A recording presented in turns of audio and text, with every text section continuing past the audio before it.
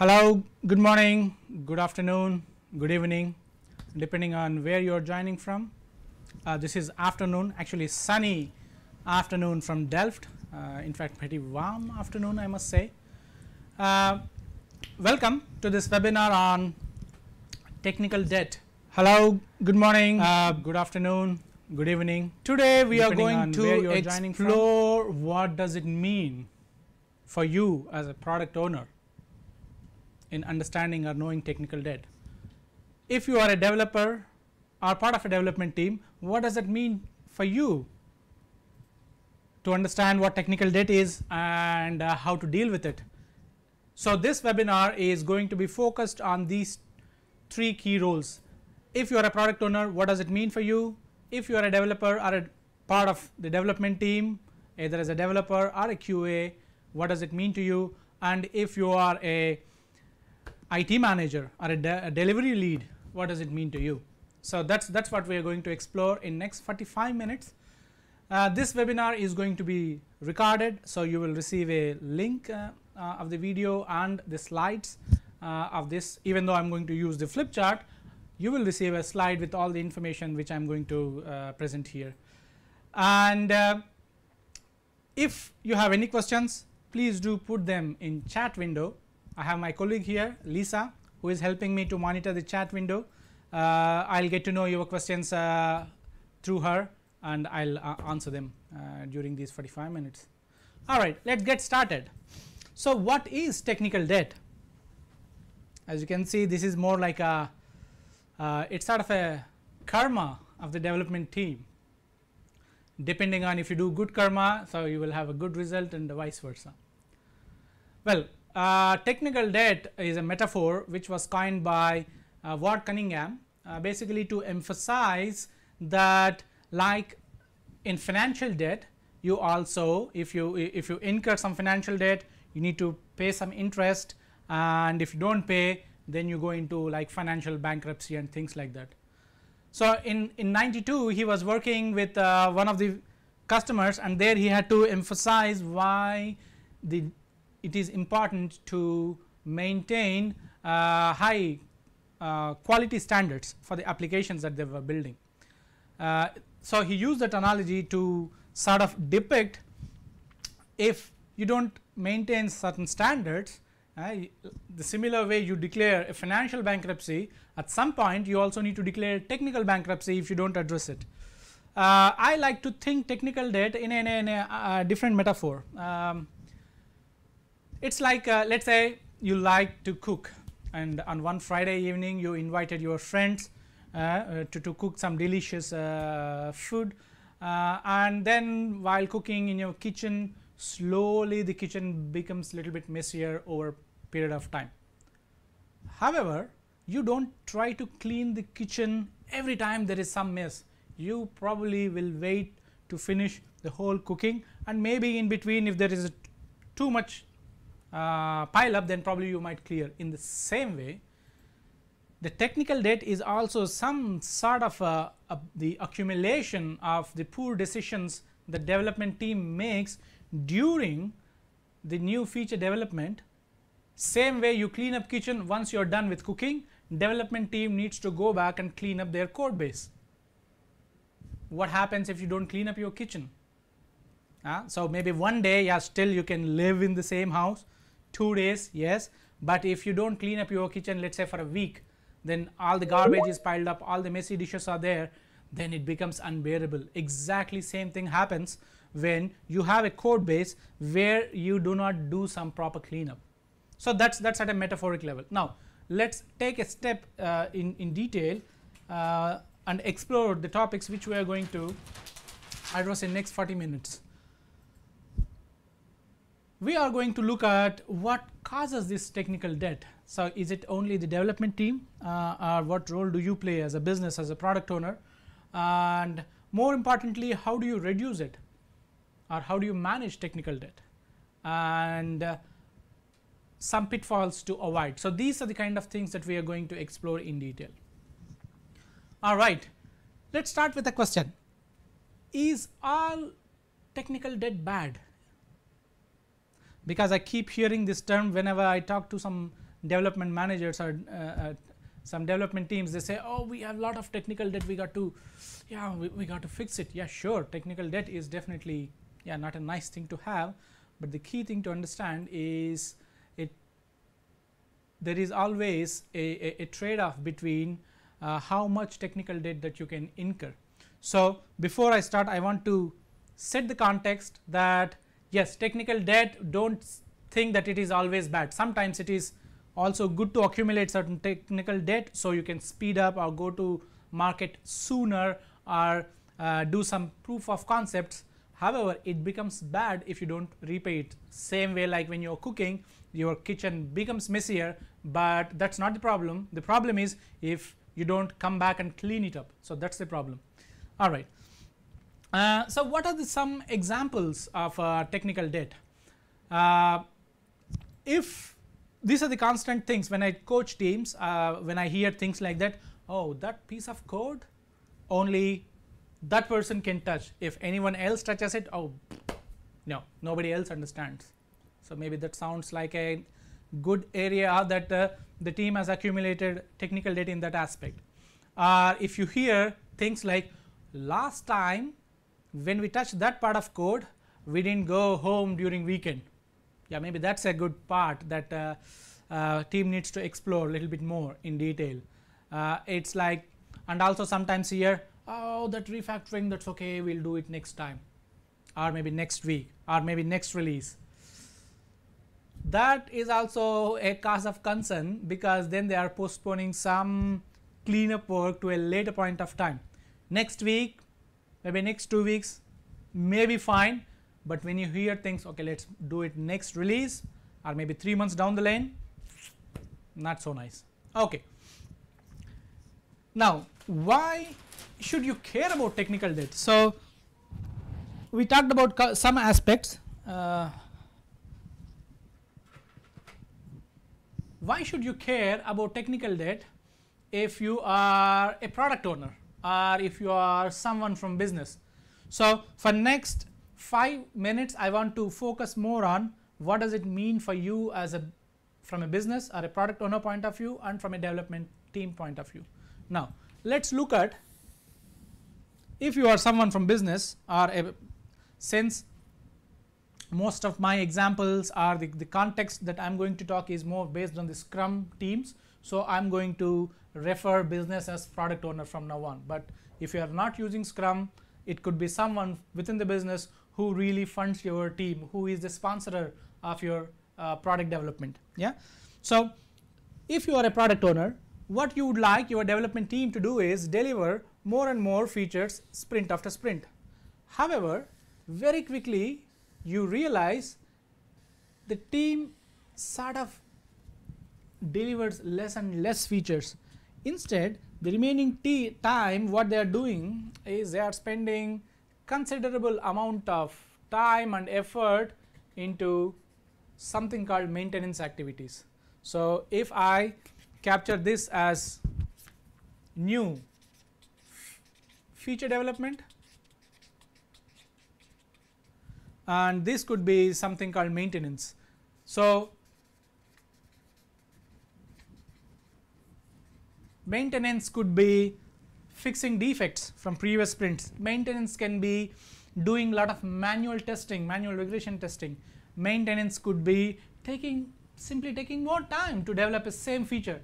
Let's say a team which built a similar feature 6 months back within one sprint, but after 6 months, if they start accumulating more technical debt, a similar feature will probably cost you 2 sprints. So which directly results in your total cost of ownership. So with more technical debt, your total cost of ownership goes up. The amount of time that you spend to build one feature directly goes up. So that's drawback number 1 as a business, as a product owner. What's the drawback number 2? The time it takes to really put a feature into the marketplace drastically increases. As you know, in the competitive age as today, it is important. One of the key aspects as a differentiating factor between you and your competitor could be how soon you could respond to your customer needs. Now, with lot of technical debt accumulated in the systems, it puts you in a corner where you cannot really go to market with new features sooner. Maybe instead of taking only 4 weeks to ship a new feature to production, now with lot of technical debt accumulated, it might take maybe 6 weeks or 10 weeks, for example. So you are already late to market. So that has a direct impact on the business proposition. So these are the two key aspects from a business standpoint of view: cost and time to market. Now let's look from a development team point of view. What factors does result if you, why should you care as a development team member about technical debt? Number one, it's the confidence.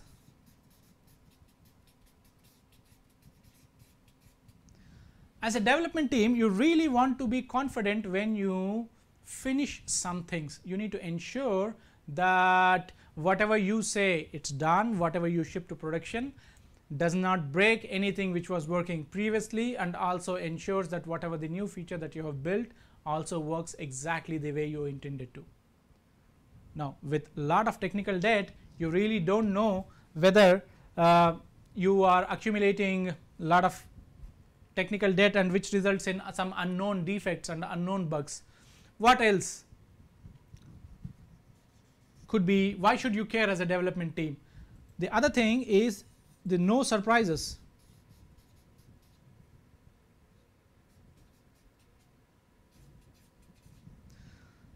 As a development team, you don't want to have really surprises. Things like, hey, this was working on my machine, my local machine, but when I put it to test environment or a integration environment, yeah, things doesn't work. Oh, that's a surprise for you. Why?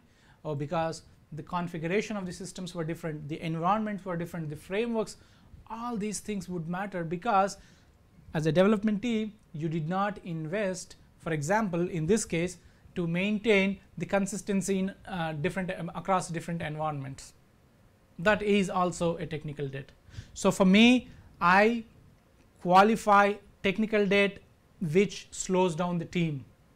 Slows down doesn't mean that they code a feature in a slow fashion. Slows down also mean that they are not able to ensure that the things work the way they are supposed to work, which means they need either a lot of manual testing, or they depend on a lot of manual deployments or manual configuration. Everything qualifies as technical debt. Yeah. So, and what is the other thing? So of course the last one is so being productive.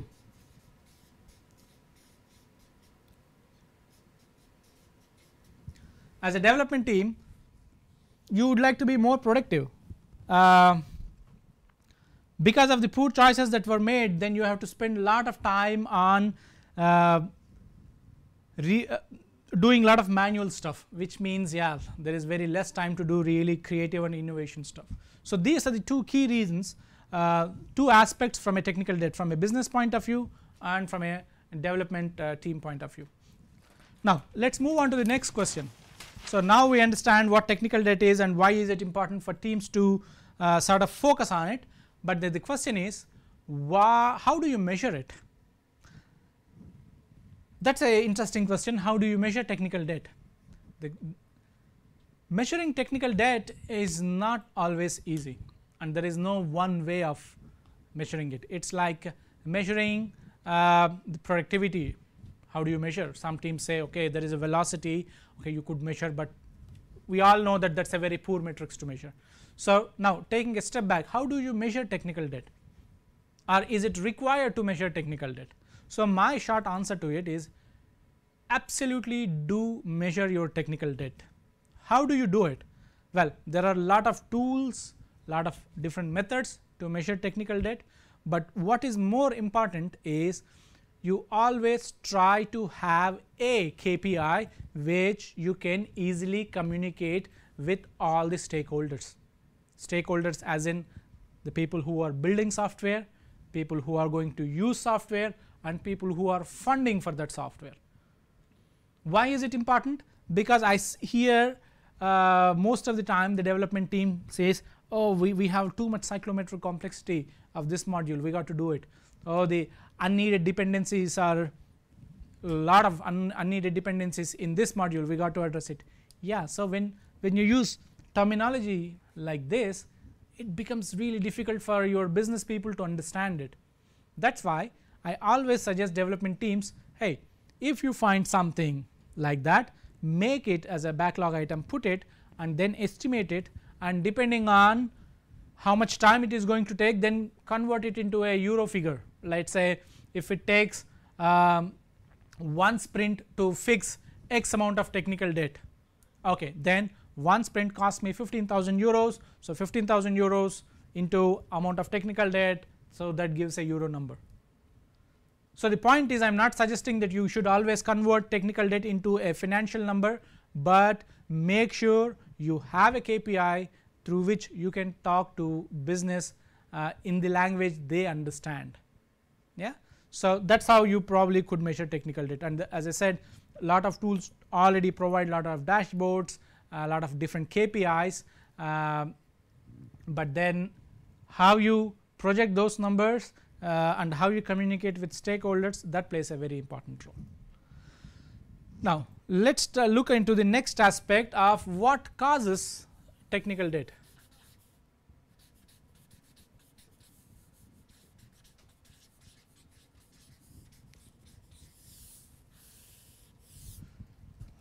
Based on my experience, I have seen the top 5 factors which contribute to accumulation of technical debt. What are those top 5 reasons?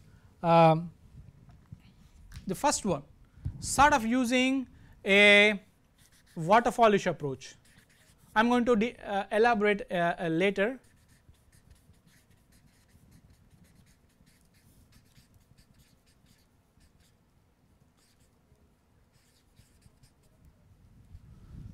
So what does it mean, waterfall approach? So it's, if the software that you are building, if you follow a traditional methodology to build software, which means you have accumulated all the features, requirements upfront, you have done design upfront, then you are going into a coding phase and then doing testing. So that's a traditional approach which we all are familiar with. One of the main reasons why a waterfall approach directly contributes to lot of technical debt is because lot of decisions are made upfront. The problem is, when you make lot of decisions upfront, what decisions are we talking? The decisions like, what are the requirements that we need in this particular piece of software? How are we going to build them? What's the design of our system? So all those decisions are made upfront, and the problem with that is, during the later part of your project execution, when you decide to change some decisions, then it becomes a really difficult thing, because always it is easy to make a new decision with more information as opposed to revisiting a existing decision and try to retrofit something.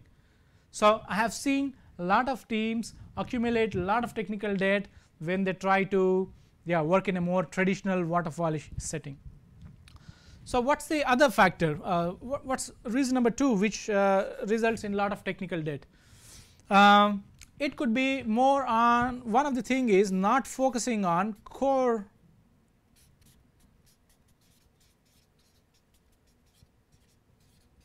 functionality. What do I mean by not focusing on core functionality? So a couple of years back, I was working with a telecom expense management system, so where we had to do a lot of data processing and data analytics and things like that, and finally we had to present it in a nice report to our stakeholders. What we figured out, so we wanted a type of a chart to represent some data, and then initially we decided to actually build the whole chart component ourselves. So one of our colleagues spent more than a month to figure out or come up to code that chart component, but then it was going nowhere. and that is when we realized there is no point investing our time and effort into building some component which we can easily buy it from the market. Why is that? Because when you build something which is not part of your core functionality, then there is the chances of revisiting it when you have to change it drastically goes down. Instead, if you buy a third party utility or a tool or a framework which is very well maintained by other companies, or where you can submit support tickets and get your things done, I suggest to opt for that, because it is faster, because easy to maintain, because there is a completely separate team who can handle all the maintenance part, and third, it allows you to focus more on your core functionality. So, one of the experiences, what it said was, it's basically if you focus on something, then you do it just for sake of finishing that particular piece, but you never go back and revisit, and every time you have to change it, then yeah, the quality deteriorates. So, what is the third factor? The third factor is disregard to basic development practices. So, not following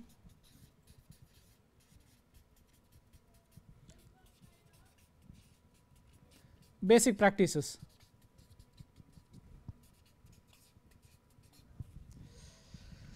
So, this is something like as a team, when you lack professionalism in terms of using right design principles and practices, not adhering to the coding standards which are agreed by yourself, and not having a mechanism to really review code. So, these are the basic, this is what I qualify as basic development practices. If you do not do proper code reviews, if you do not follow design patterns, if you just copy paste code, if you do not follow naming conventions, all of them qualify, that is also one of the key reasons why you accumulate technical debt. It could be as low as the code quality to as high as a design decision. Do you use proper, let us say, class coupling and things like that. It could also more on the UI front, how do you design your UI? So, once I was working with an application where we had to give some configuration screens to users. When we initially started, it had only 4 checkboxes where the end users could check whatever they need so that they configure that functionality. But over a period of time, those 4 checkboxes grow into 23 checkboxes. Now, you can imagine how difficult it was for the user to really choose which checkbox to turn on, turn off, and things like that. The reason why it led was because every time there was a new customization, we just added another checkbox every time. So, that is also, I qualify that as also part of a basic development practice, because you also need to give enough focus on the UI or usability, not only how you code, but also how focusing on how your end users use. All right. So, what else? What else contributes to technical debt? The other contributing factor is postponing non-functional requirements.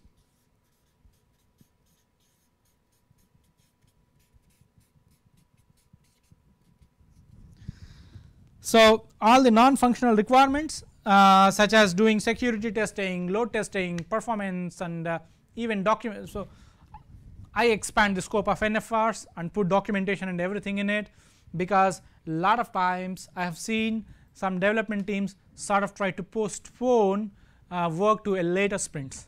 Now, what does that mean? It means now when they try to do these NFR testings, then they end up with some unknown feedback, unknown amount of waste, and then in order to fix it, still to meet the timelines, you basically try to finish it with a poor quality. So, this is also one of the contributing factor, which is postponing the feedback. And the last one, which is pretty important one, is lack of automation.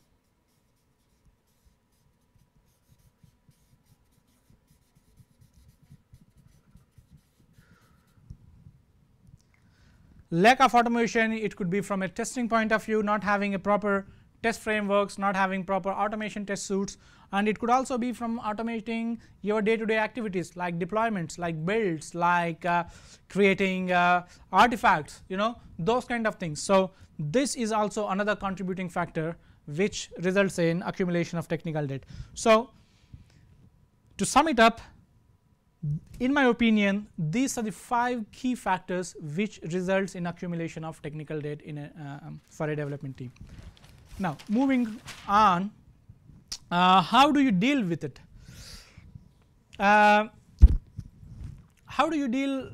Now we understood, okay, so what factors that might result in technical debt. Now how do you deal with this technical debt? I would say make sure you make your technical debt, make it visible.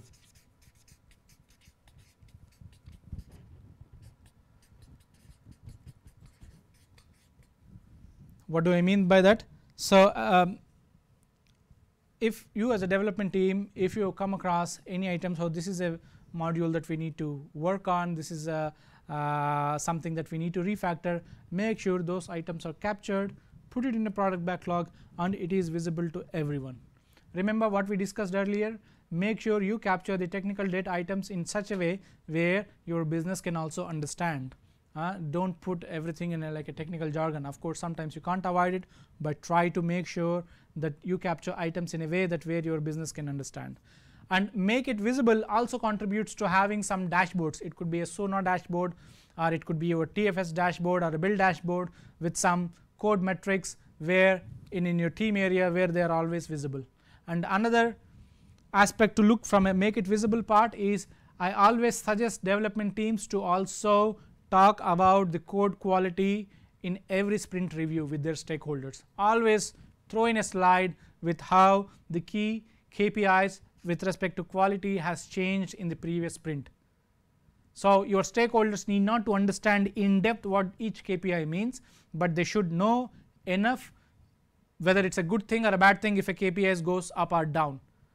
And as a development, I expect a scrum master or someone in a development team to educate your stakeholders on what those KPIs are and what it means for them. So that's one way to dealing with technical debt. The other way, so the second thing, so let me put it, deal with.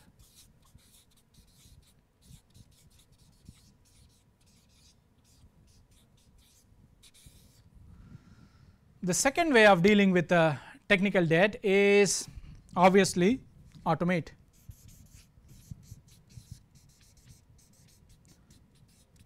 Follow the 3-strike rule.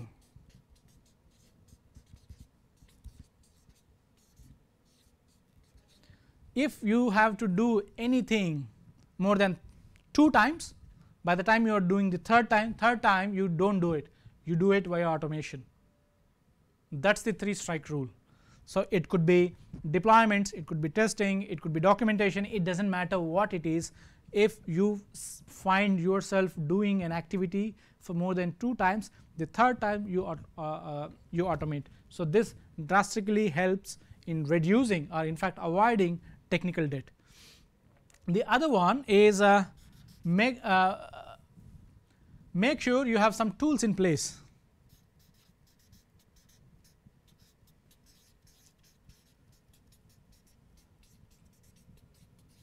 What kind of tools are we talking about? So typically you could use, well, obviously we already discussed about SonarQube. So TFS also provides, if you are from a Microsoft background, TFS also provides some key code metrics, and there are other tools such as SonarQube. But the key thing is you could use any of these tools, but make sure these tools are in place to provide you feedback instantaneously. What do I mean by that? When you try to code something, automatically you should sort of get feedback immediately. Let's say if you have a Sonar plugin in your Eclipse editor, it automatically tells you when you violate some of the agreements that you made with the rule set. Yeah. And the last thing is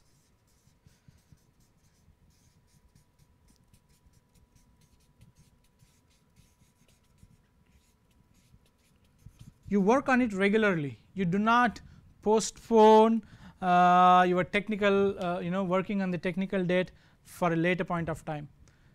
Working or dealing with technical debt should be done in a consistent fashion. Don't postpone it to a later point of time, which means okay, we will have a stabilization sprint, or we will have a release readiness sprint. Okay, we will do it before we go to production. No, don't do it. Always try to work on these items every sprint. Yeah. So that's what I wanted to share with you on the technical debt for now. Do we have any questions, Lisa? We have not had any questions coming in yet. However, I believe I remember one really good question that I heard before. It's about when you have several teams that want to do with which you are doing an agile transformation. Yeah. And all of them have a lot of technical debt. Should you first invest the time in clearing that technical debt, or should you just start the transformation? Yeah. Okay. So that's a nice question. So I would suggest that it's also part of your transformation. So the way you deal with it is, if you have a lot of technical debt in your systems, you already know you are already facing some of the pains that we discussed in this webinar, then my suggestion is you start the agile transformation and you start dealing with technical debt together. Because one of the key thing while dealing technical debt is you focus on technical debt, how you address it from 4 different aspects. One, of course, you need some skill set for your development team, to increase their professionalism. Do the development teams have enough skills to automate everything? Do they have enough skills to work on things like your test driven development, or things like focusing on incremental architecture or evolutionary design? So focusing on skills is one aspect. The other aspect is, does your development team have access to right tools to focus on technical debt? And the other thing is the process part. So of course you might have these tools, but if you follow a process like a traditional waterfall approach where you really don't get feedback till the last moment, that also hampers. And then of course the last thing and the most important thing is having the right mindset. You might have all of them, but the mindset towards the quality or the professionalism, if that is low or that is absent, then yeah, nothing works. So my answer to this question is, when you address a agile transformation, when you go into a transformation, that's exactly the things which will address both the process and mindset. So you are already addressing half of the problem. Now when teams try to address the technical debt, they will get ample support from the organization from a mindset and from process point of view, but then they can also extend and take this as a leverage to focus more on the skills and tools, so collectively they can address the technical debt. Thank you. Good. Any more questions? None so far, actually.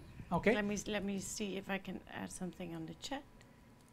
And one of the things, I also do some trainings from Scrum.org. I'm a PST, where I do a professional Scrum developer course. So a course like that is something which we address on these 4 aspects.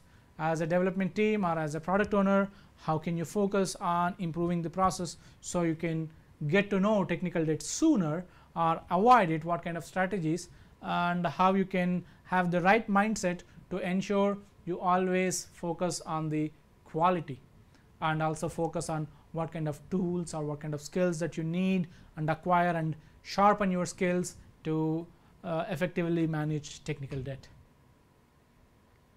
All right, on that note, I'd like to end this webinar. Thank you so much for joining. Good luck. Thank you.